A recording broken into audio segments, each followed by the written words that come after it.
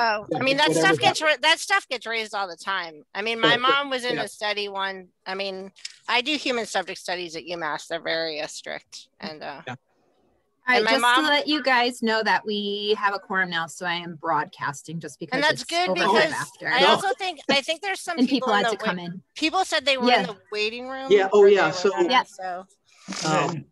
11 people. Yeah. Wow. We're popular. That's like a record. Yeah. Oh, Chris Brestrup. And Darcy was in there, but we have 2 other attendees. And I'm expecting Mr. Ryan as well. Ryan's there and Myra Ross are there. Okay. Oh, good. We're so popular. Oh, this is exciting. All right. Well, let me get my little speech out. So are we set then, Amber? Yes. You said we were, but I just, okay. So pursuant to Governor Baker's March 12th, 2020 order suspending certain provisions of the open meeting law, General Law, Chapter 30A, Section 18, this meeting of the Transportation Advisory Committee is being conducted via remote participation. This meeting is being recorded to the web and could be shown on Amherst Media and broadcast on the Town of Amherst YouTube channel. Anybody dialing in by phone can press *9 to raise their hand to be recognized. People with video can click on the raise hand button at the bottom of their screen. Otherwise, I'll look for the real thing.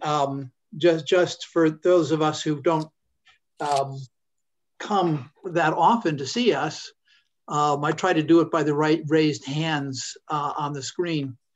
And with 11 people, that might be a bit of a challenge, but I'll try to pay attention for the electronically raised hands. So who all is here?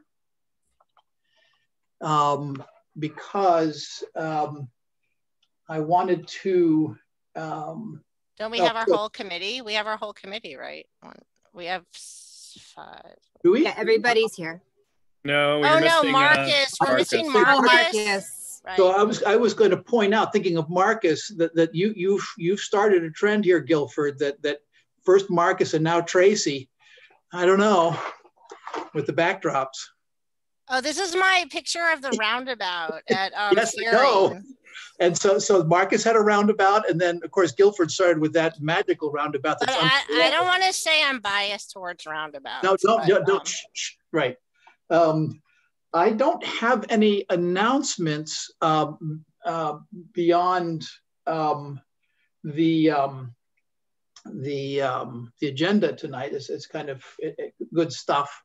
I would have made an announcement about listening in the TSO meeting and things like that, but I'll let that happen when we get into the conversation about those things. Public comment, I'm going to ask for that.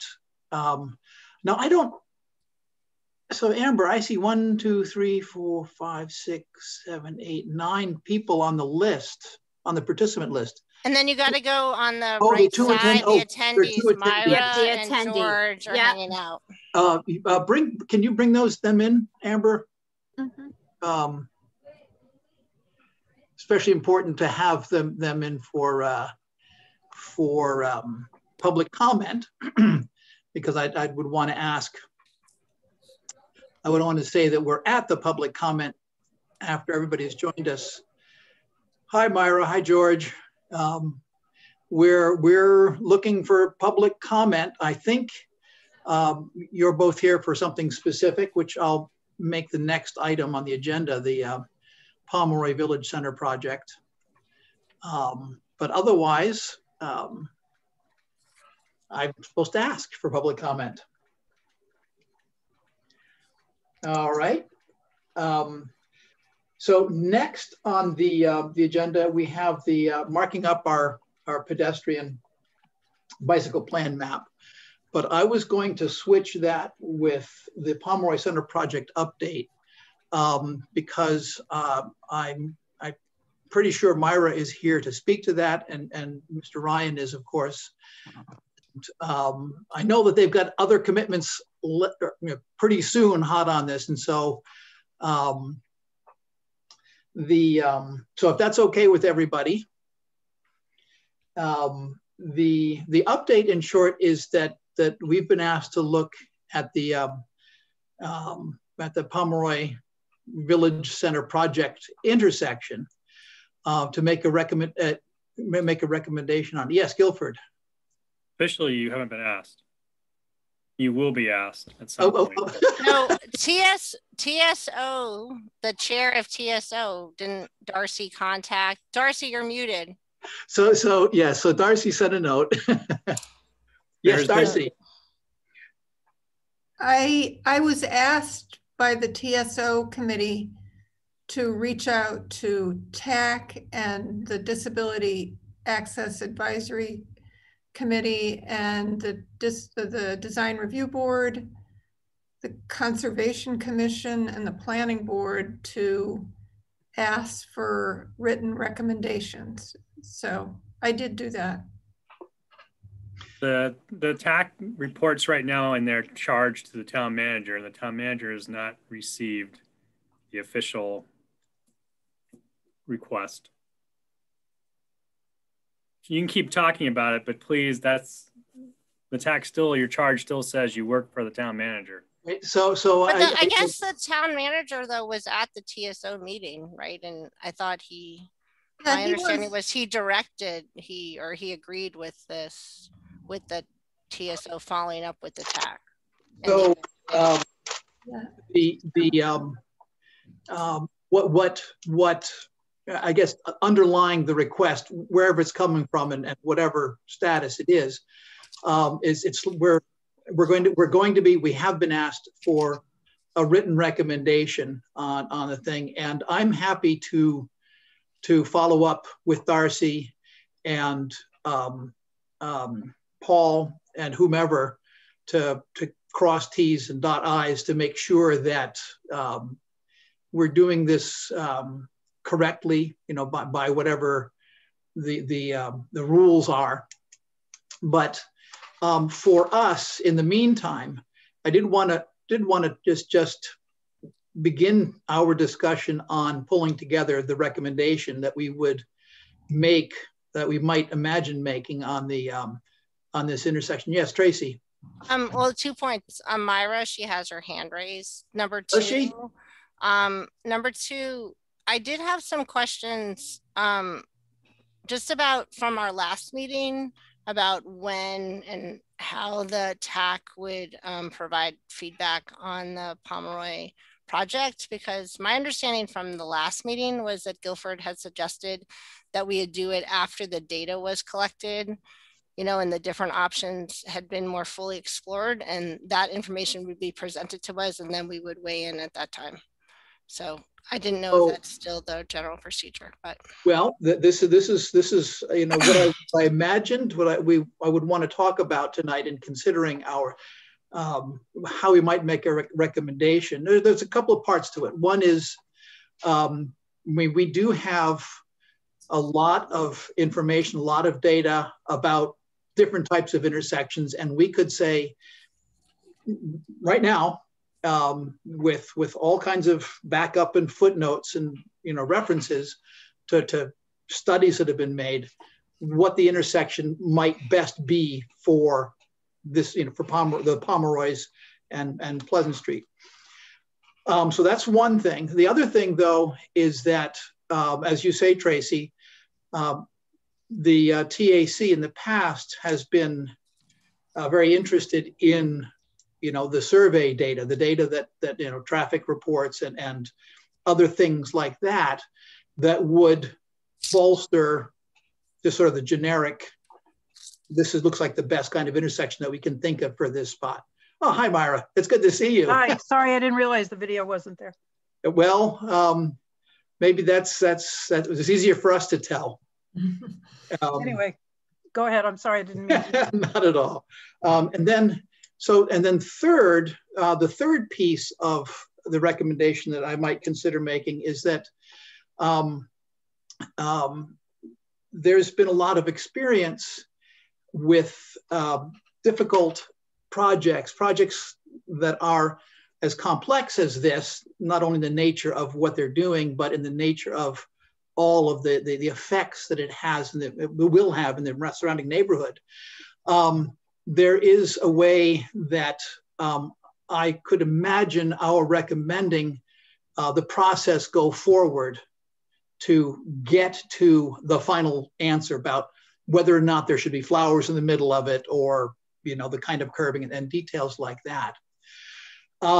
So I wanted to say that with Darcy and George listening in, so that they could set us straight on the idea, these ideas, these three pieces. So setting aside that maybe there's some paperwork that hasn't passed down to us from Paul or Guilford or wherever. All right, Myra, do you want to speak? Yeah. Oh, yes. And Myra has her hand up. So, sure. Hi, Myra. Hi. Thanks for having this meeting. So I will say, as the chair of the Disability Access Advisory Committee, I will say that we have received outreach from Darcy, Maureen Pollock, and I have communicated about it. We have a meeting. Our next meeting is on March 9th. And we plan to make a lot of that meeting into discussion of this intersection. All the people will have the 2 documents that Darcy sent out, which is your PowerPoint and I guess just text. And so we have been advised and we are aware of it. So I just want you to know that. Thank you. And the second thing, speaking for myself, I will say that I know there's a lot of research about roundabouts, and I have this feeling that you're going to choose to do a roundabout, although I personally wish that you would not. But roundabouts have a lot of research, but not about some things. They have a lot of research about being safer because fewer fatalities are associated with roundabouts, because the cars are going slower. It doesn't say fewer people are hit, but it does say that fewer people die. As for blind people, as distinct from visually impaired people have an easier time because they can see enough to know a lot about when to cross. For people like me, and I know that I am a very small minority of people, but nevertheless, I am a person, and the law does pertain to me. The crossing has to have some kind of, whether it's a roundabout or a middle, a regular intersection, crossing has to have an auditory cue that tells you when to go and and where to go. Sometimes there are lights now that can tell you where both sides are, or you can have a raised crosswalk that tells you where to go, or you can have a demarcated crosswalk that tells you where to go. So if you stay on this surface and off that surface, you know where to go. The question of when to go is an interesting question. And that's what stoplights and stop signs are for. And that's what pedestrian activated audio signals in middle of the road, I don't know what you call that, crosswalks are for. To tell you when it's safe to go, because you can, if the pole is installed correctly, you can push the button on the pole.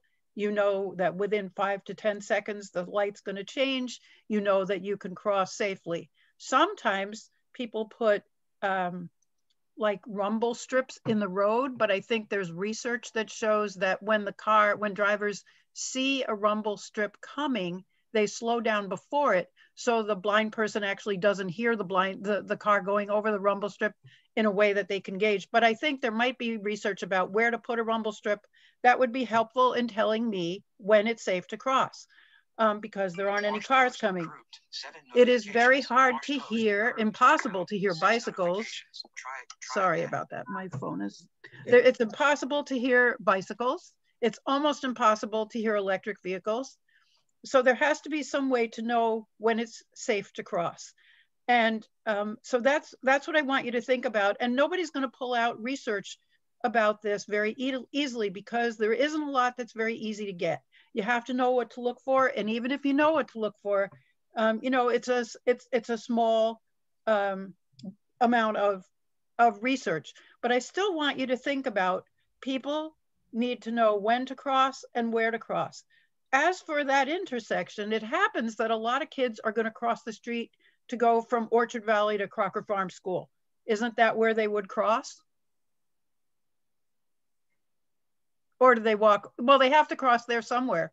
So they're going to cross from Orchard Valley to Crocker Farm School. Some of them are 7 years old. Some of them are 11 or 12, but some of them are little. And if there isn't anything that gives them control over the intersection, I'm very fearful that 8-year-olds might not have the judgment they need to have to know when to cross when there isn't a red light.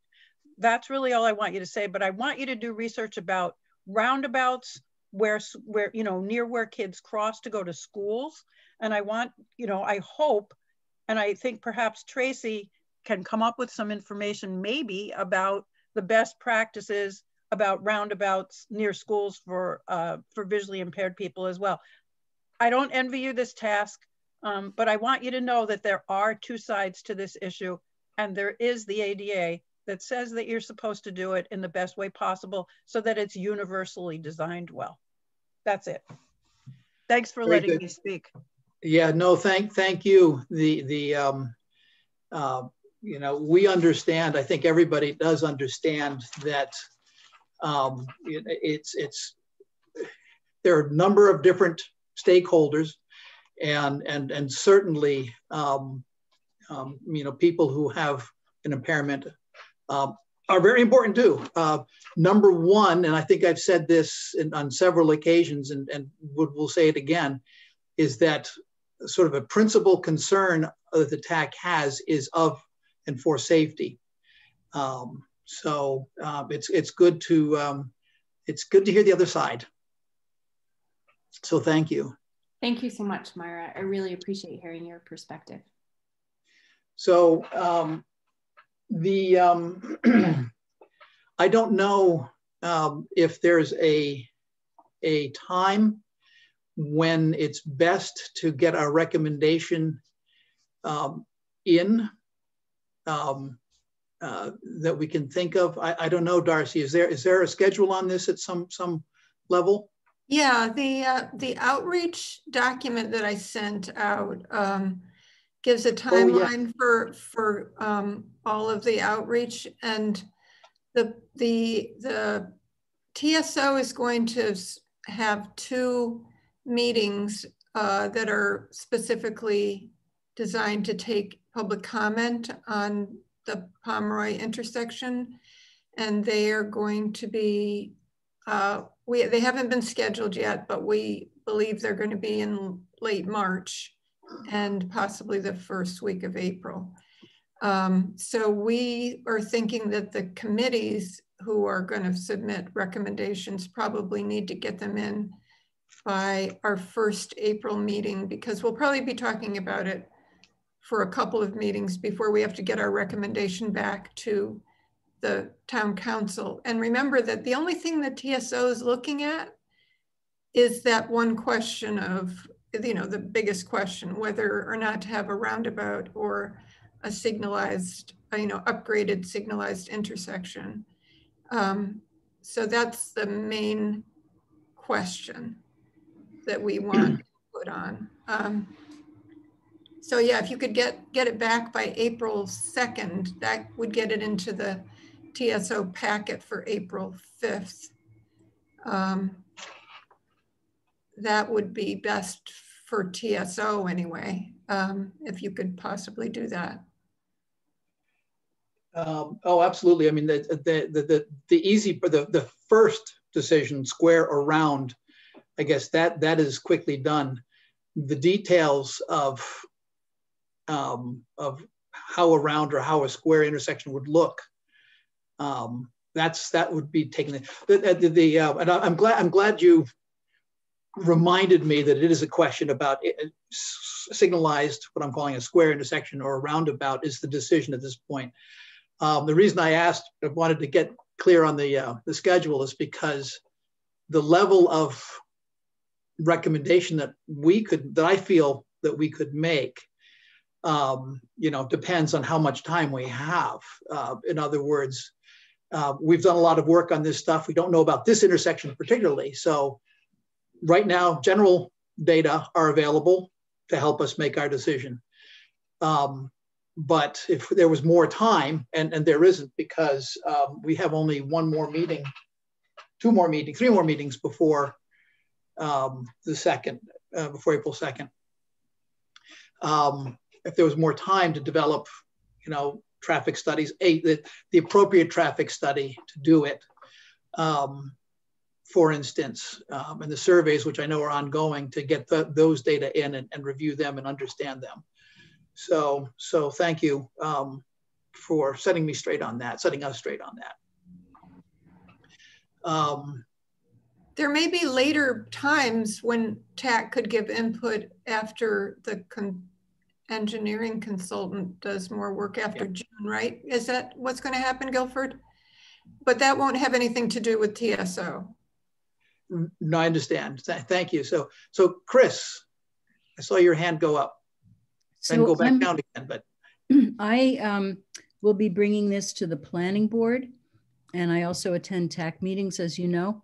And I'm wondering, is there going to be more information available, either in the form of refined plans on the roundabout and the cross intersection, or, as Tracy was suggesting before, more data about traffic counts, et cetera, before these groups have to make their recommendation? Or are we making our recommendation based on the information that we have today? So we, the TAC, are going to have to make a suggestion based on what we have. The way I understand it is what we have today. Recalling that there are three significant transportation elements to this that I see for this intersection. One, of course, is getting the cars through. Second is getting pedestrians across. And third are the sidewalks that are going to run along the sides of the road. So, each of those is going to require gathering a certain type of data, and none. I don't know how much of that could be gathered before April 2nd. So, I'm thinking that the TAC can only offer based on what we know already. I saw a hand go up. Oh, Tracy, you have to turn the mic back on again. I'm never going to. So one question was just about bike accommodations, like in terms of how cyclists are treated at the roundabout as well, because what you were just mentioning was pedestrians and cars.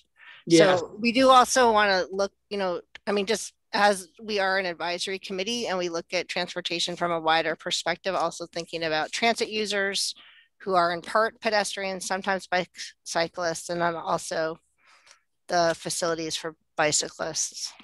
Yes, thank you, Tracy. Bernie. Yeah, curb cuts. There's a number of entrances from various businesses in housing that will move traffic in and out of that area. Part of the reason for this whole process is economic development and not being being able to prompt the further development of that village section. So one of the things that's going to make or break a decision between signal intersection and curb cuts, or signal intersection and roundabout, is people's ability to enter and exit those businesses and those curb cuts, those driveways in the area. I don't know that. I'm guessing that what we'll end up doing is sort of an upside downside assessment for each type of intersection, and say which way we're leaning, rather than giving somebody a definitive definitive response until we've seen some engineering data on the whole thing, and we've seen some more detailed design rather than what we see now, which is some sketches on a map. Oh, thank you. Yeah, Eve. Hello, by the way. Hello. I'm just going to mention a couple issues that one that got raised when we were talking about the North Amherst intersection, and one that's been raised by some of the subcommittee's research. And the one that got raised by the North Amherst intersection was the idea of sense of place, that how you construct transportation really shapes sense of place. And that's going to be really important, that the folks that live and work there and might want to bring more people there have a sense of how whatever is done to that intersection changes or shapes or promotes that sense of place. And related to that, I would say, you know, one of the things that really came across in the subcommittee when we were looking at multimodal level of service is that when you want to increase level of service for cars, it's just about building the geometry that can get more things through, you know, in a faster volume. But for bikes and pedestrians, the thing that makes volume travel more is like an inviting place that feels safe and feels like a nice place to be. And that also kind of relates to sense of place. So I think that you guys as the TAC could weigh in not only on, you know, the geometry of the, you know, is the bike path going to be passable or whatever, but how do the transportation, you know, whatever ways that are proposed there, how do they affect that place as a whole, and people sense that this is a place they want to walk, they want to bike, they want to hang out and spend time. And that's an extension of Bernie's observation of the curb cuts, you know, how people are invited in and out, whether that's attractive or not is another part of them. So yes, thank you. Did I see another hand? So I like Bernie's suggestion, and I'm going to ask the gang, the committee, if that's how we'd like to go, to rather than offering a, you know, this is the best or that's the best, a sense of the pros and cons for the two, and I would want to offer pros and cons on the best version of those two things, rather than, you know, smart signal versus dumb signal, you know, small roundabout, bigger, the sort of, rather than create a huge matrix, which is, I don't think would be useful. Any event, what do we think, Tracy? And I mean, we can weigh in too, just mentioning like our primary concerns, you know, as the project is moving forward. And that could maybe be considered then by the consultant as a consultant is doing their work in terms of analyzing the intersection and designing the intersection. But I do have a question for Guilford, just based from our last meeting when we had talked about the opportunity, the tax, you know, best time to provide feedback would be like when some of the data was available and so on. Just because I think that we could comment sort of generally, you know, based on our sense of the intersection as well as what we know about signalized intersections and roundabouts. But any data that we do have specifically for the intersection, such as what Bernie raised about curb cuts and the location of the businesses relative to the intersection and so on like that would definitely help inform our thinking about this particular place. So I don't know if there's any information that Guilford might, I don't know, like for the public output, I mean, the outreach meetings, like what people attending the outreach forums are going to be told in terms of the specific conditions of the intersection. So I think for our part of the process, that's an excellent idea, and fitting it into this comparison. I don't know. I'm feeling that I would love to be able to take a vote today and say, you know, offer the recommendation, but I think the process that I would like to explore, the idea of, is to, for next time, Guilford, is to develop sort of that list of things that we need to compare, so that we as a committee can go through and say, yes, you forgot this thing to compare, so we can add it to the list, first of all. And then second, what is that comparison? How would each of these work in the pro and con column? How is that? And in the meantime, I guess before the next meeting also, I'll get a chance, I hope, to have a little bit of a chat with Paul. to get all of that formalized. So,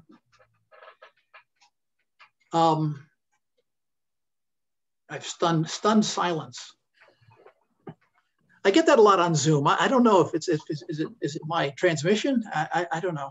Any event, I will I will take that as an affirmation. And so Guilford, we have a task. And then I'm hopeful that by sort of, coordinating, the things that we want to discuss, that we can actually maybe take a decision next time as to what we want to offer as a suggestion to the TSO. Eve. Just to clarify, so building from what I think Bernie was saying is part of what you're thinking you're going to be able to get for next time is kind of a view of what it would look like streetscape wise, like for a person going through that intersection, what would each look like? Seems like that would be very helpful. Yeah, not detailed so much, but that the potential for having curb cuts in places that make them attractive to creating a town center, or whatever we want to call this thing, this village center. Does that work better this intersection or that intersection?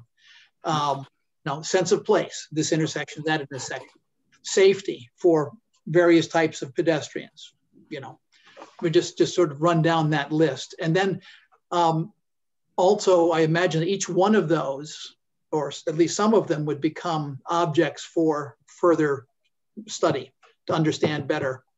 But so that's the idea that I would like to offer. Bruce. Yes, I was wondering if Guilford has any examples of roundabouts that actually would have crossing lights at the pedestrian areas of crossing. Because I think there is to be one on Triangle Street, if I remember correctly, on one side of it, over by the apartment building. It looks like that might be installed. So something which you could press a button and there would be a light just for that one area you're crossing through. Yeah, they're actually letting us use those, the rapid rectangular flashing beacons. They're being used at crosswalks and roundabouts now. So you would set it up for just one crosswalk and then move it over, have another one for the next crosswalk as you cross the roundabout. Do they make any sound? They can talk to you. Okay. But it's very much like a stop sign. Stop signs don't talk to you. You do, like Myra says, you have to be able to sense the moving of the vehicle and be lined up correctly so you know that the vehicle is in your path. Yeah, or is going to. That does sound more challenging than if there could be an audio, even a beeping sound or something to tell you that it's all right to cross. Well, the light will tell you the light is activated. Mm-hmm. Yeah, which is that enough? I mean, that's something that I think we would have to figure out. Tracy. I mean, there have been some studies that have looked at the use of crossing signals, audible signals by people who are visually impaired. And it does show that there's like a much higher use of those, like when like for example, on traditional like signalized intersection, like a four-way signalized intersection, people who are visually impaired or blind like know where to find the crossing signals. But in a roundabout, that might not be clear, for example. And some studies have shown, for example, like if the signal itself, like if the pole or whatever it's on, like does have an audible cue, then that helps visually impaired people use that more often, because otherwise they're not really sure where to find that to push it to like flash the lights. Yeah, I can. There's been some research on that. Yeah, I can see there'll be a lot of work for someone to do about figuring out how to make either one of the types of intersections, whichever one we choose, more accessible for people who can't see. But like a traditional a traditional intersection, if those, like for example, downtown, right, those are at the corners. Yeah. So right. If you're familiar with them, sort of where they should be. You can get to it, right? And, yeah. All right. So I also wanted to I'm going to stop there for this, and in the remaining 15 minutes that George and Darcy can be with us, I wanted to open up the discussion on the Lincoln Sunset residential area parking, which I think George is hoping to get some information from us on, some advice about that on. Oh, George has raised his hand. Oh, yes. Please. Yeah, the answer is yes. I came here really just for that purpose. I saw it on your agenda and I wanted just to sit in and listen and hear what your thoughts are. I've reached out to Tracy, talked a little bit to her, and I hope I can reach out to her later. But this is something that I've been working on because it's in my district. We've worked with Guilford a little bit. So I'm just curious to hear what your thoughts are. I think a document was sent to you that sort of laid out the background, so I don't want to go through it and take up your time. I think you all have had a chance to look at it. There are two things that I'm interested in and trying to get clear on myself, and one is a process question. You know, when these kinds of residential requests or requests about parking, residential parking, where should they go? And is there a role for TSO in this? That's a question. And what role or place might there be for TAC? That's a question. So there's the process question, what do residents do? And this is obviously rooted in a very specific instance, namely Lincoln. But when TSO looked at it, the basic conclusion was, why don't you think about the whole process of the town, not just one particular street. So that's where we're at now. We reached out to Guilford, he gave us some great ideas.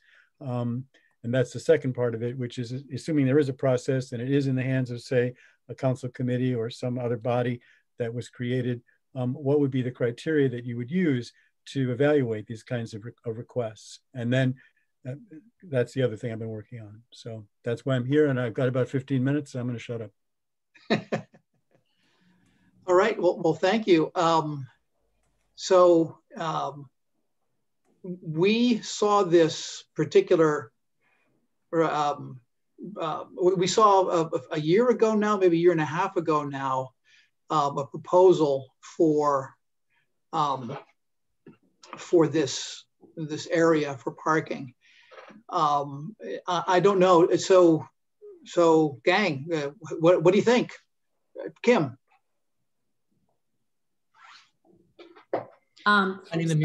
So I am I am both involved as a TAC, and I also live on Cosby, and I bike and walk, and my children bike and walk everywhere. So parking on Lincoln has been an issue that I've dealt with personally, and then as a part of this TAC. And I see it as an issue, certainly I see it as an issue for my family safety. Biking and walking and even driving on Lincoln is very dangerous with all the cars that park there. They're mainly UMass cars that park on that street, as you know, or people heading to UMass. But from the point of the TAC, I mean, I feel like, we don't necessarily, I feel like when these requests first came to our council, I felt like they were slightly out of the purview of our council because they seem more like personal issues that have to deal with personal safety and or, I don't like people parking outside of my house all day long. I get that. I mean, I have to drive around cars, I get that as a town, someone who lives in the neighborhood. I think those are dangerous, the parking. But for the TAC, I see it as an issue. I see our place not dealing with those like parking issues, kind of like residential issues. I think that's something more that town council should deal with, or some other council, not ours. But I think that our place as a TAC is to support the danger of that kind of those parking issues having to do with transportation through those streets, right? We all know that kind of parking is dangerous for, pedestrians can't see around those parked cars to cross the street. Cyclists are worried about doors opening into the cycle area, and it really greatly reduces, furthermore, it reduces the amount of street that's available. You know, it's not really a two-way street when there are cars parked there. So then where do bikes go? So I think of it as more of a safety and general street use issue for the TAC to voice our opinion about, rather than kind of more of the personal residential issues. Does that make sense? Yes, thank you. I mean, this is a classic example of a road that was laid out a long time ago, and then its use changed, and, you know, we're stuck with it. There's no way to make it wider. There's no way to do all the things that we would do with a street today as it became a major commuter route and other things happened all around it. So, Guilford.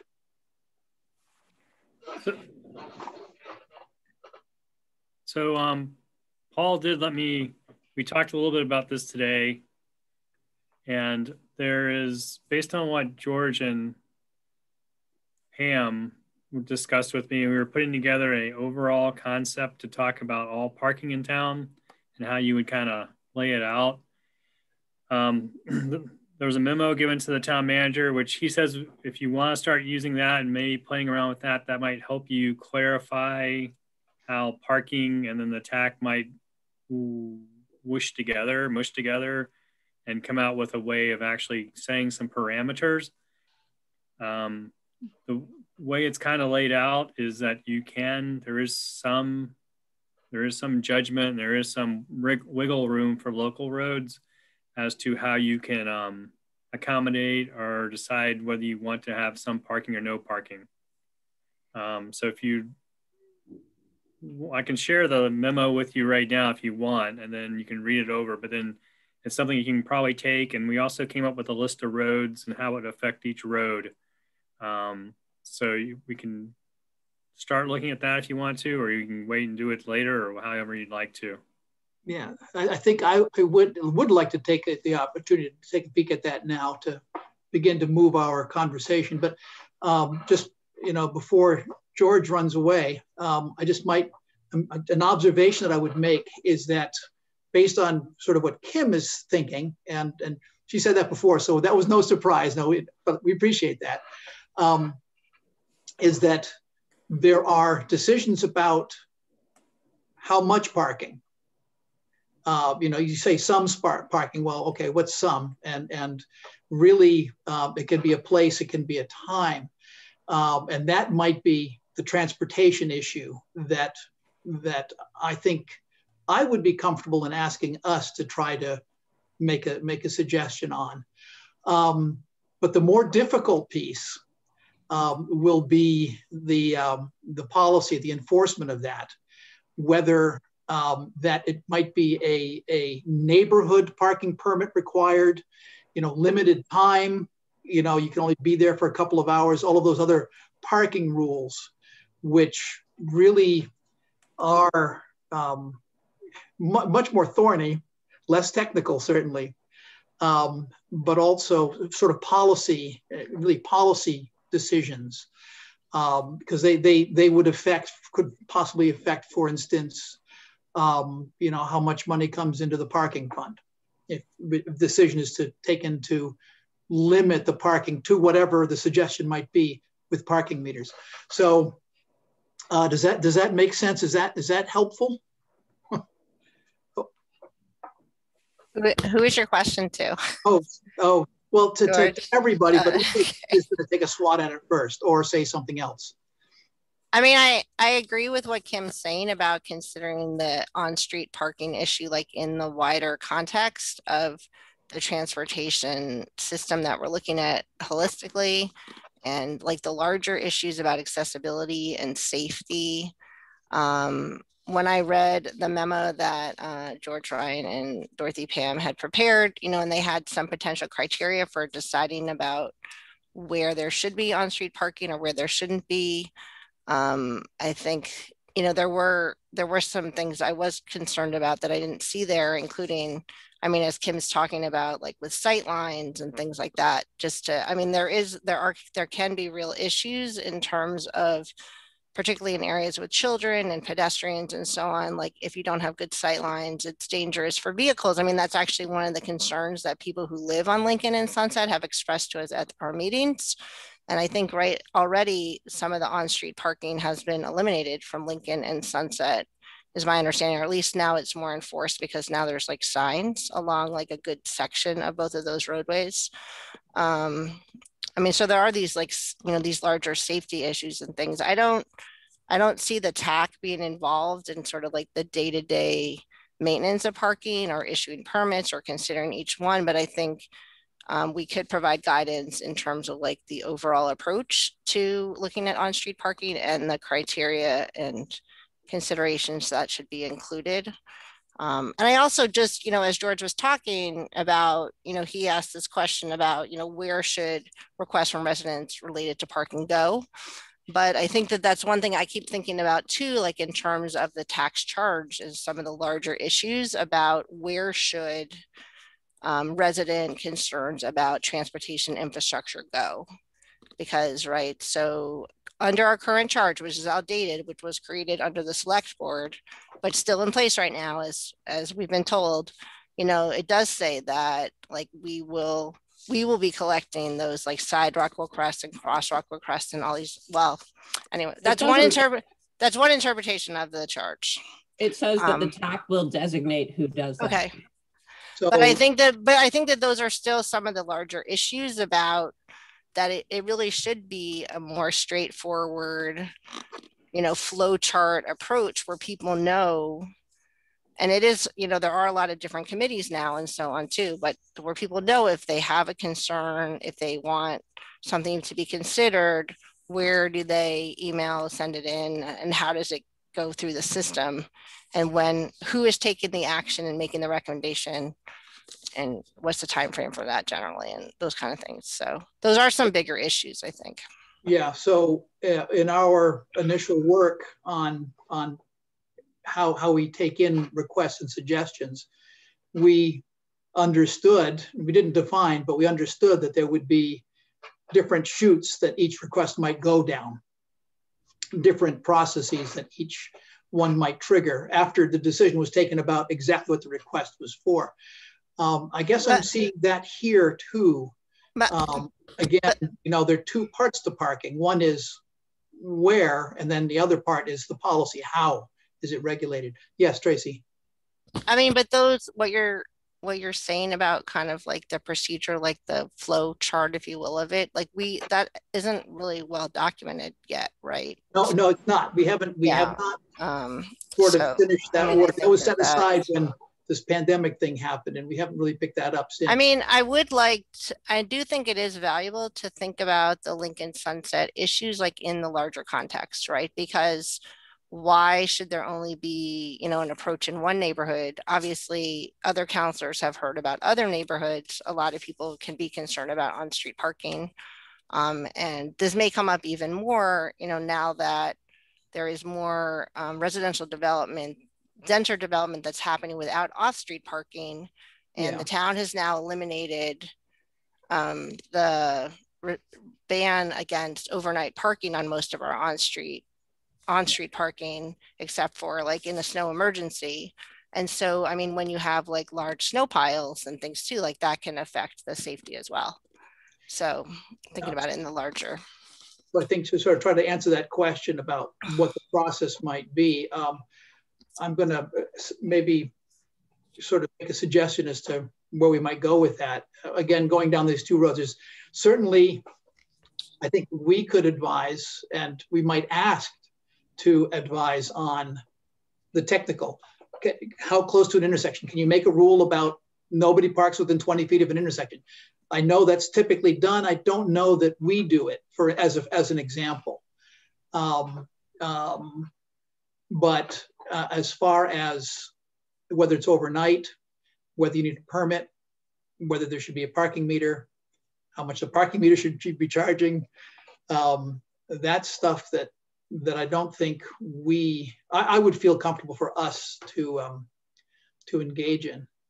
and then sort of taking that to frame what our response might be on the Lincoln Avenue sunset, that it would be along those lines. One side, two sides, here, there, not there. Your point is well taken, Tracy, that it would be nice if we could apply this or figure out rules that apply generally.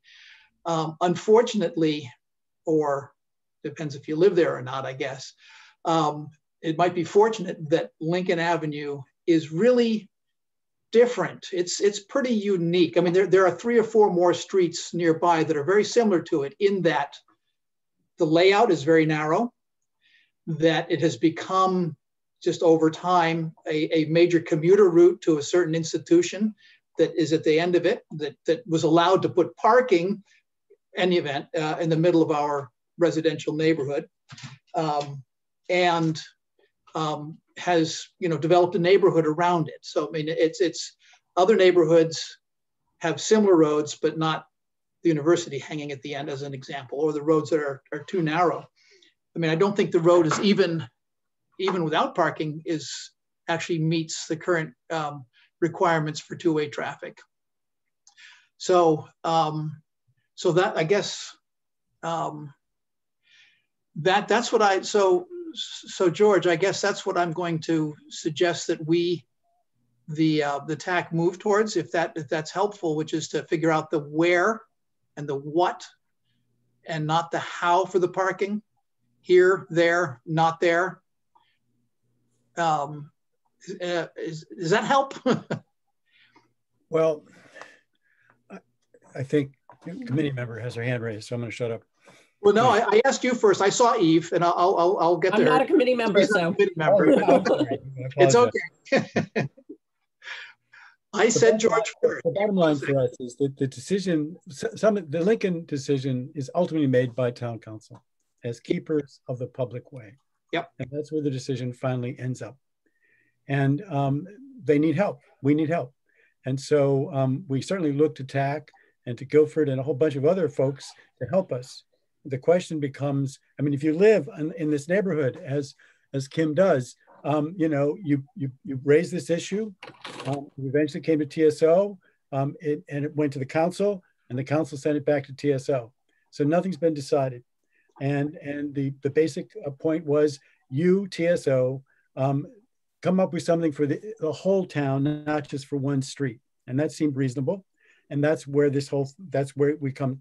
We're trying to figure that out. We're trying to figure out, okay, if TSO is the one that will make the recommendation to the council about these kinds of residential parking issues, it's going to need help.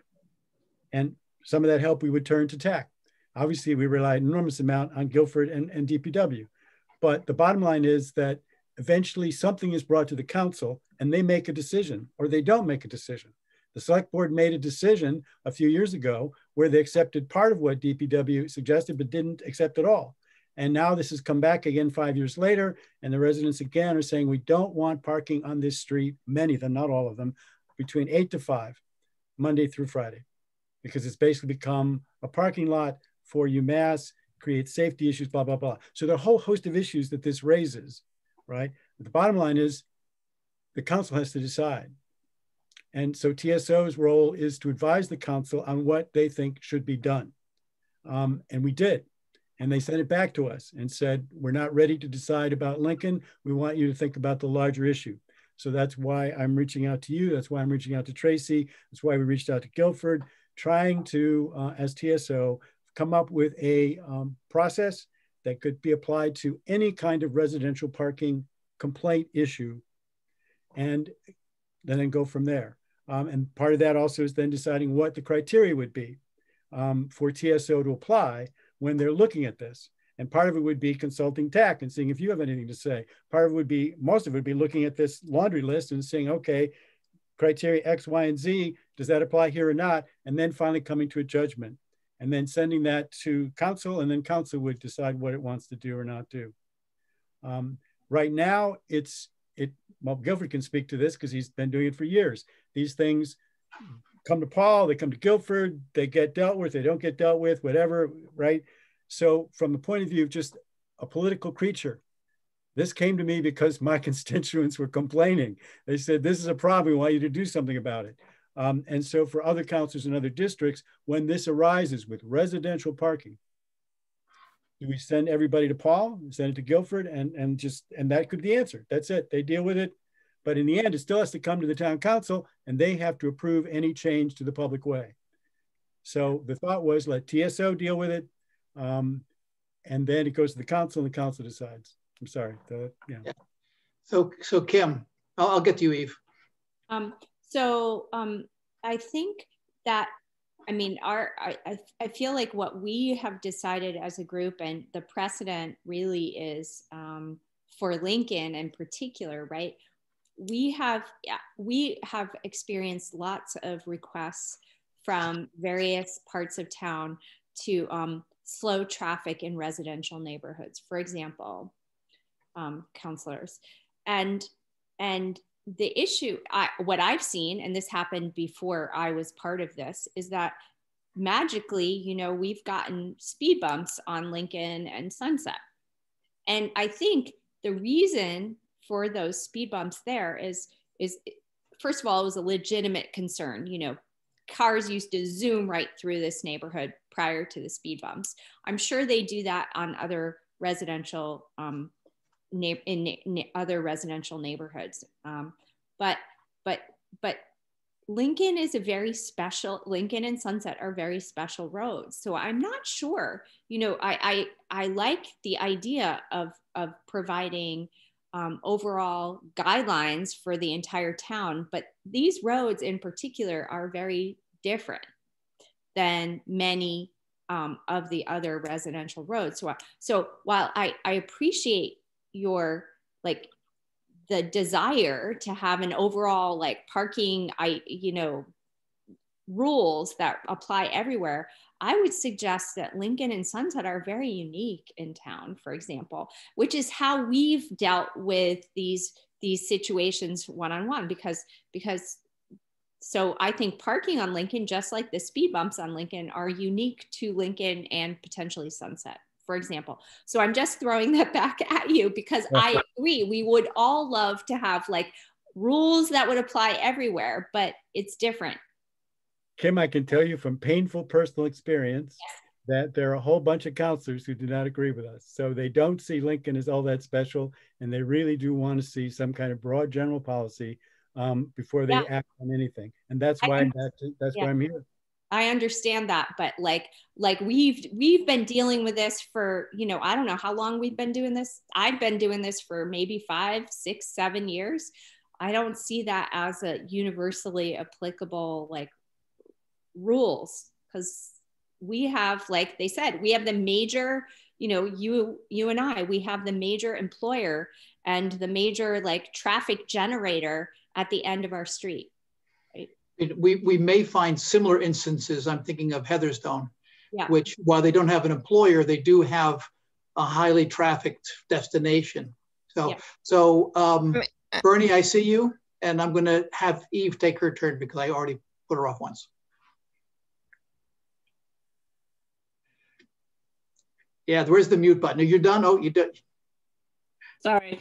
So part of me was just wanting to be sort of a facilitator type and say, what I'm hearing TAC members say to some extent is that you guys support the TSO in kind of developing a process and developing some criteria. And you guys would like to weigh in on that, but don't feel like you need to be the leaders on it. But that also probably when specific cases come up, that you would also like to have the chance to review those specific cases to make sure that other kinds of transportation issues are being addressed. So anyway, I just sort of felt like maybe that was hopefully a summary of what a lot of people have said. Oh, you're good, Eve. Thank you. Bernie. Yeah, I want speed bumps on Southeast Street.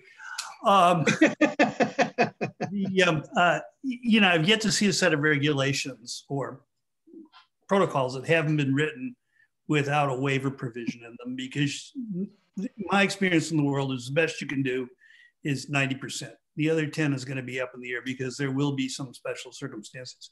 So I'd suggest to George that the list of proposed criteria he has in the in the memo was pretty good, with the exception of adding in site distances. I think that's a critical piece. But once you get those criteria, beginning to set some parameters for them, and then yeah, there will be special cases, and that's unfortunately the job of the electeds when you get to sort out the special cases. So that way you would get a set of standards for the town for parking that could be applied in general, but always keeping in mind that there's going to be there will be an odd circumstance, or there will be a special case that pops up, and people should be able at that point to demonstrate that those criteria don't quite fit this case, and they don't quite fit it in a significant way. And then you can make a decision to modify them for that particular instance. So that'll be the last thing on the thing, or something else, right? Make all these criteria and then or something else. Oh, good. All right. Thank you, Bernie. Tracy. I mean, so in my mind, and I live near Lincoln and Sunset, and I walk on them a lot, but I do think that Lincoln does have specific issues just because of its length. And that also because some people are cutting through from Route 9, like across Amity, like all the way to the university. So it is like a longer street than Sunset for that. But I think, I mean, one thing we could think about too, and again, this is getting more into like the specifics of policy, but there was the downtown parking study, that did a lot of inventorying of parking. And it does seem to me that, and I don't know the data as well in this, I'd have to look at the parking study, but in terms of, and this is definitely not something that the TAC would look at specifically, but in terms of having residential parking permits, that, I mean, there are a lot of neighborhoods adjacent to downtown that do have like residential permits, like even streets that are off of Lincoln, such as Fearing and so on, that only residents are allowed to park on those streets like during certain hours. We're making George late for his next meeting. No, but anyway, but I think that to me, like in terms of a downtown issue, like that seems like that's relevant too. Like if you're located near like these large destination sites, the consideration of like the permit parking program, which is definitely not something that the TAC is gonna like delve into the details. What I would like to offer then, before George goes away to answer his question, is that yes, I think that we could offer some suggestions as to considerations that ought to be made when reviewing a parking change request. And I think that I think one could make the observation that there are going to be elements that are similar in various places, but they're all going to be modified by other circumstances. And we might try to figure out a way to address that as well. So, I mean, the similarities between Heatherstone and Lincoln is that they're, a lot of people use it. It's a residential street. It's intended to be a residential street, but it has become an artery. That is a common thing. And then, that raises a set of issues which might be similar. That's not going to be the case for, certain roads in the Flowers neighborhood in the Amherst Woods.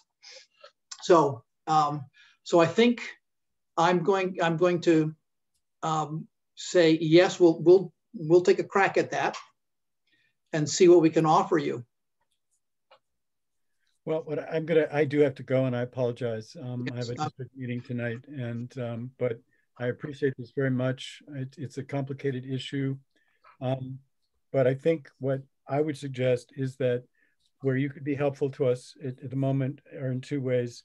One is that when we finally craft a set of criteria, that we would submit that to you for your review as a committee for any final suggestions, changes, whatever. And secondly, if a process does get created, which I have no confidence that this is going to happen, but if a process does get created and it does reside with TSO, that we would be consulting TAC in every instance for their input, so whether it's Featherstone or Lincoln or whatever. But I think before, you will decide what you want to do as a committee for sure, but perhaps you might want to wait until I can send you something that is a little bit more polished in terms of at least the list of criteria that we're considering as what we would use. And you could look at that and discuss it and give us some feedback on that. And then I'm going to reach out if it's okay with the chair and okay with my chair, who also happens to be present.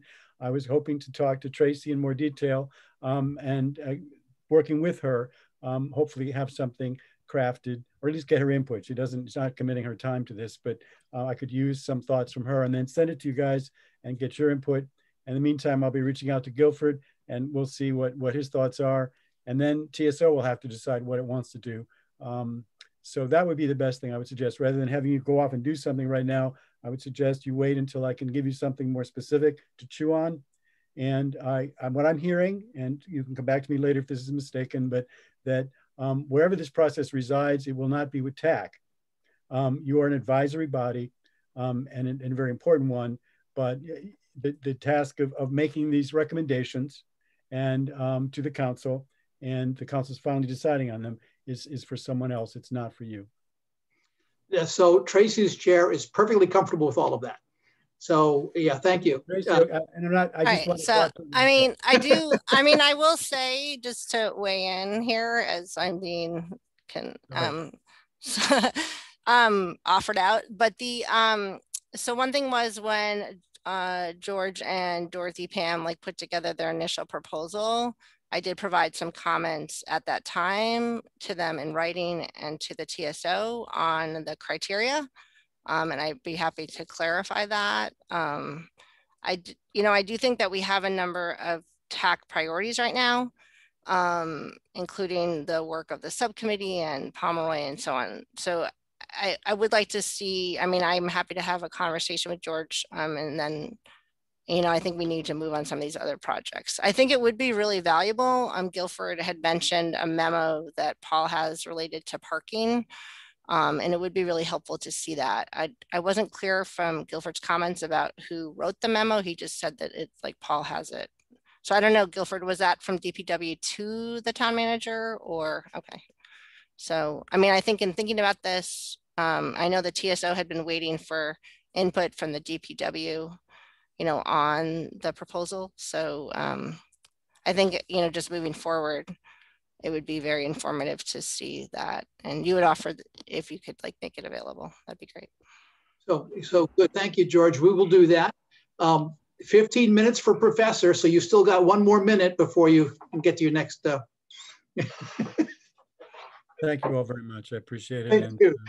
Take care. Thank you, George. All right.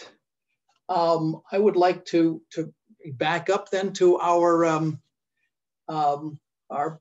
pedestrian bicycle plan map markup exercise. Tracy, our continuing. I have a question about just our agenda for tonight and the time frame of it. So I know George was leaving to go to the District 5 meeting. District 3, sorry. And I do live in District 3. I would like to go soon to that meeting as well. It starts at 6:30. And I know we usually try to not have our meetings go too long. It did seem like there were some other items on the agenda. I don't know whether it makes sense to go through those and leave the bike plan markups till next time. Marcus did have really valuable input when we were going through the markups at the last meeting. And he's not presently here. So I don't know if he's provided his comments in another form, but I thought he really seems like he knows a lot of the routes. Yeah, I have not seen anything. I don't know if he sent something to Guilford or Amber. No one sent any comments yet. So and even I also wanted to provide an update on the subcommittee too. So if we get you out of here at 6:30, that gives us a little under 15 minutes. Well, it doesn't have to be then. I just know that we were like last meeting, we spent, a good 75 minutes talking about the map. And so I do want to. I was going to limit it this time, but the others got away. So Kim. Yeah, I concur. I think we can take a big chunk of the next meeting to do the map. I think we should get on to any other business that we have, because I think 15 minutes isn't enough to really make a dent in the map. So then let's jump down to the committee comments then, indeed. Tracy, you have something for us. Oh, well, I had a few just follow-up items. Like one was, Aaron, you had talked about, well, there were two things from last meeting. One was you had mentioned that the priority list had, that Guilford's list, you know, of the priority future projects had been submitted and was available on the website. I had looked on the website and I never saw it there. Can you tell us more about where it's located? I don't remember where I found it. It's been a while since I went to look for it. I will look for it again. And I will also offer an apology that I have not edited it to make it, put it up on the front page yet. As I said, I would. So I will be doing that so that it's, and the intention is to bring it up onto the, that right-hand menu with the major documents that we have. So that is where it's going to go. Where it is now, I can't say what form it is. I know it's not good. And I'm going to change both of those. Oh, okay. And then also at the last meeting, you and Guilford were going to draft a letter to Mass DOT related to like Hadley and Route 9. And so I've been away at meetings all this week and last. No, of course. All right. I didn't get a chance. I'm sorry about that. But yes, that is something that we will do. And I have good notes about our intentions, that it's going to be to support DOT and not be in opposition to any other suggestion that might be floating around from someplace else. Right. So I had looked on the Mass DOT website for the project, you know, and just reading a little bit more about the project. And it didn't actually, I didn't see any. And I also looked through the DOT like current project list, both the design list and the current construction list, and it didn't actually mention bike lanes specifically. It just says that they had agreed to provide like shared paths for pedestrians and cyclists along the corridor of the construction. So I am a little curious about what the Hadley Select Board was responding to and making their specific comments on the bike lanes. And but what the Mass DOT website says is it says that the project is at 100% design and it's currently been submitted and is like being reviewed. But I cannot find specifics on the website about those types of details. So, I mean, maybe we keep our letter general and we just say that we support it as like part of a continuing corridor and it connects us to other communities. And that's the intention right now. So the detail is interesting. So whatever the detail is, I think that's all that we should really say. Nothing, not too much more. But Guilford, I have seen those drawings and I don't remember what they had for bike lanes. Where would we see those? And maybe we can find those. Don't have to answer that now, but let me. I mean, I attended a meeting in Hadley when it was, I think it was like 50% design, and it was sponsored by, I don't know, the business people in Hadley and so on. And that was the meeting too, like where the Mass DOT planner, Mike Trepanier, had all these grand plans about all these street trees and so on, and where the business people like X'd them all out for the most part. But I could not find like those again on the on any website or anything. Okay. Well, when I looked, but I'm sure we can find it, and we might even be able to get it from our friends and colleagues over in Hadley. And then we have very good plans for the Northampton Road work. I'm sure similarly good plans exist for the Russell Street work. Okay, I'm going to be hopeful. So even I did meet with, we did talk to the PVPC about Complete Streets and Complete Streets plans. And we also met with Guilford. And we also met with Guilford. So thank Guilford for meeting with us, and he gave us great feedback. And so did PVPC. We talked with Jeff McCullough. So it sounded what we were talking about is one thing, and I know Guilford has talked about this as well in terms of a consultant.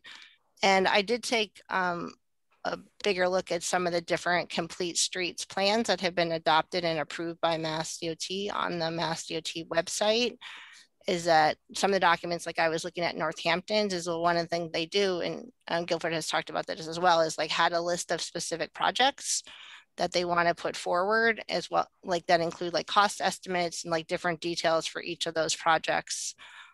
Jeff McCullough, when we were talking to him, he did say that some of the lists that get submitted as part of the complete streets plans for different communities can be, you know, 20 or 30 or 50, or even, I think he said Hadley had like over 100 projects listed, but it's important to get them on the plan, like included in the plan and in the Mass DOT document. And if, like he gave an example of a town that, I mean, a city that chose, you know, like say project that was like number 26 on the list, and that would still then be eligible for future complete streets funding as long as it's in the plan.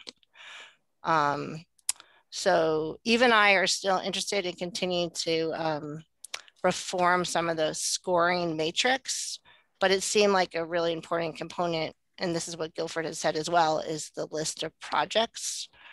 So I know Eve wants to talk too, but one thing that I had been thinking about with that is I know that on our major project list, the one that we've reviewed with Guilford, not just the list of neighbor requests, but the one in terms of like capital planning, is that I don't think our list has more than say like 10 or 15 projects that may be particularly as, and maybe as part of the bike and pled when we're going through the map too, that really start to look about if we want to build out the list and include more projects in that. So. I wasn't sure that people who haven't been in the weeds like we have understood all of that. So I just wanted to step back a little bit and sort of give the 10,000 foot view. Thank you, Eve. Sorry, I was in the weeds. I'm a detail person, but okay. You and I can both be way detailed, but anyway, but I'm going to try to refrain from that for right now. But so the idea is that, as you guys know, the subcommittee has been involved in trying to come up with this process for scoring projects, right? And in the process of getting there to have a system of ranking level of service. The basic idea is that is going to bifurcate at this point from this process to get a bunch of projects listed in what the state calls a prioritization plan. Right, so there are two prioritization plans. They're going to sort of go their own way to some extent. Both Guilford recommended this and the PVPC recommended that. And after Tracy and I talked to them, we support that idea. So the subcommittee can continue trying to really hammer out the details of those numbers in our sheets and everything. But in the meantime, the task that needs to go forward with the state is to basically get a list of every project we might ever want someone to pay money to build in Amherst and get that list to the state. And that's what Guilford is basically going to hire this consultant to do. The consultant can take what we've done and use it to the extent we have it, but also they have their own systems that they've developed working with other towns. So I think at this point, what we would ask the TAC is to basically support Guilford's move to hire a consultant and move forward with that. Support Guilford? Oh, I don't know. How much of that work might already be on the list, our little project list? Just out of curiosity. Especially the big projects. So the ones that you've recommended to move to the big list, it's like East Pleasant Street sidewalk, and I think, what was the third one? Well, I mean, there's like Potwine, right, and Pomeroy Lane, and the Potwine intersection, the Mill Street intersection, and the Amity, like Amity University Drive, and I mean, we can There's add a lot of those. Yeah, is that what this list is looking for? This list is, so what we have heard from everyone at this point is we want to get everything on our possible wish list for the next 20 years into the list that goes to the state. So the all intersection at Pine Street and another 47 things that we might dream of. And that's where where I had been thinking too, that as we're going through the bike ped plan, I mean, the map, you know, we're looking at the different parts of town, including Southeast Street and so on. Like we could talk about, you know, should they be on the list too? This is we're identifying the current gaps in our network. But you need to have your plan thought out enough that you can estimate it to get it on the list for Mass DOT. Makes sense. And I don't think we have to, I don't think you guys, the TAC has to do that right now, right? The TAC can focus on finishing the PED bike plan. Consultant can look at the PED bike plan, work with Guilford and come up with a draft list. And then the TAC can say, oh, you forgot this, this, and this. The same for the intersections, I guess. You say, and how much detail, how much work has to be finished in design or planning to get to the level of estimate that is adequate for this list? Most of it's already done. Most of it's already done. So what Jeff told us yesterday was that basically there are 2 projects that are at the top of your list that you really, cost out in detail, and then the rest are just very, very, very approximate because they're not going to get funded for a few years anyway, and the state's used to that, and it's okay. That's what he told us yesterday. Okay, right. So like for Guilford, so say there's an intersection and like, I don't know, Potwine or somewhere, and we're not sure how the project would be built out, or how it could be redesigned, or even, I mean, do you think that we would need to make a lot of detailed choices about there, or as Eva's saying, can it be kind of more general about like? It's more general. Okay, so and Potwine, I think we can already be pretty specific, but Mill Lane, we couldn't because we don't know. We know more than you do. Oh, you always, yes. What, are you holding out on us, Guilford? Mill Lane's pretty much conceptually kind of laid out. Oh, good. East Pleasant costed out though. So Guilford, if we add all those types of projects onto the list, like they didn't seem like they're on the list that we've reviewed before, like the big project list, like how many projects do you think that there are those kind of conceptual plans for them at this point? There's probably about 20. Okay. I mean, so I guess that would be a question, would we want to, as Jeff McCullough was suggesting, would we want to like expand the list to say 30 or 40 or something, just to put them all in there? I don't know. And is that realistic with the consultant? So yeah, the goal is to get the 20. We have a good solid 20, I'm pretty sure. Okay. Get those done, get that approved, get the methodology for how we rate the projects finished and approved, and then submit that to Mass DOT to approve it. If you spend all your time making your list, you're still not in competition for money to do anything. Of course, that makes sense. And you can always submit a revised priorities list and a revised project list. You can do it every year if you want to. But like as Jeff was saying, Guilford, and you've mentioned too, right, that the state is mainly looking at the list and like the costs and so on. And I mean, what Jeff was saying, right, is that the state could approve a project that's like number 25 or number 26. So like, even if Eve and I and Bruce, the subcommittee, continue to refine our, is project A like scoring higher than project B? Like if there's general agreement that all 20 of these are important, using our sort of general criteria, we don't need to necessarily build out like everything related to the scoring in the plan that's submitted. Right, there'll be 2 priorities: whether the money is coming from town or the money's coming from the state. Okay.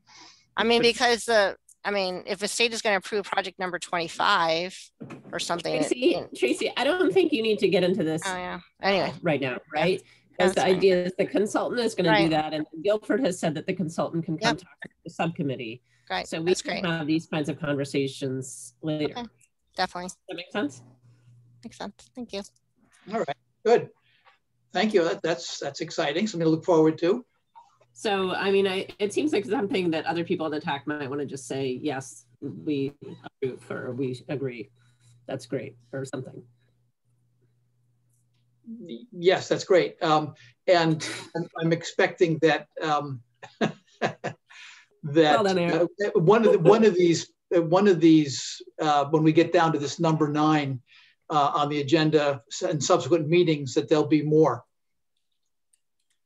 updates. Bruce. I concur. I think that sounds like a good plan.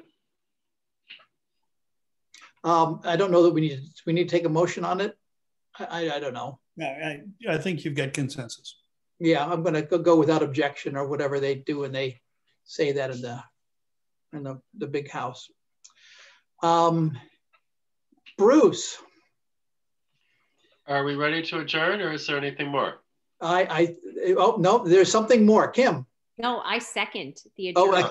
Oh, no, Bruce has to say it first. Oh, Tracy. Well, I had a like 30-second or 20-second item as well as maybe like a minute item. Okay. All right. So my 30-second item was just at the end of last meeting. I had asked about the sidewalk shoveling and like how if we had updated anything, you know, in terms of from when Amherst was a town to when now that it's technically a city and we can charge more for our fines. And lo and behold, those were actually updated in 2019. But I was still referencing a part of the website on like snow removal and so on that had like the $10. So it's already been done. And TSO said that they might look into like in terms of the extent to which it's enforced and so on like that, because I have to say there are some pretty impassable sidewalks and that would be great to see. I did just have another question that had come up. I know that Myra Ross and the Disability Access Advisory Committee has been talking about this a little and just generally thinking about roundabouts, but also about Triangle Street. And it seemed I wasn't on the TAC then, and you know, I wasn't involved in reviewing the project at the time, but there had been discussion with the Disability Access Advisory Committee and Guilford back then, like before the construction, that talked about, I know that Nate Malloy had like written up a summary email of one of the Disability Access Advisory Committee meetings to Paul and to the select board. Where it was talking about that after the construction was done on the Triangle Street roundabout, that there would be a study or some evaluation about like how well the intersection is serving pedestrians and so on, and looking at like if any retrofitting would be done. And I think Nate's comments, they mentioned that there was some conduit that was laid that could potentially handle pedestrian signals or something if that was something that the town wanted to pursue later. So Tracy, I think that's more of a discussion and maybe as an agenda item for next. Well, can we have a discussion about that perhaps? And if there are any updates, get them at that time. Yes, I did not want to discuss it in full. I just wanted to like raise the question because it had come up at the And the question is a little bit more about disability access and the history of the Triangle Street roundabout. Is that correct? And about since construction, you know, has there been consideration about like pedestrian access or evaluation of pedestrian safety issues at that intersection? Yes, thank you. Yeah, I was going to say that could also dovetail with the discussion about Pomeroy Lane because it's the same issue. Yeah. Yeah, I mean they're pretty different intersections, but yeah, there are some overlap there. Yeah, so the discussion dovetails, but I'm not sure if the design for the two intersection does. Correct. because the crazy angle that yes, that's a huge problem. Yeah, or a challenge. We hated that the slip lane back in the day already. So thank you, Tracy. Bruce. I move to adjourn.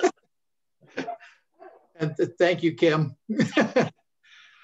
We will see you all in 2 weeks. Stay well. Good luck in getting those shots. Man, I don't know. Yeah. And all right, thank you. Thank you, Aaron. Thank you.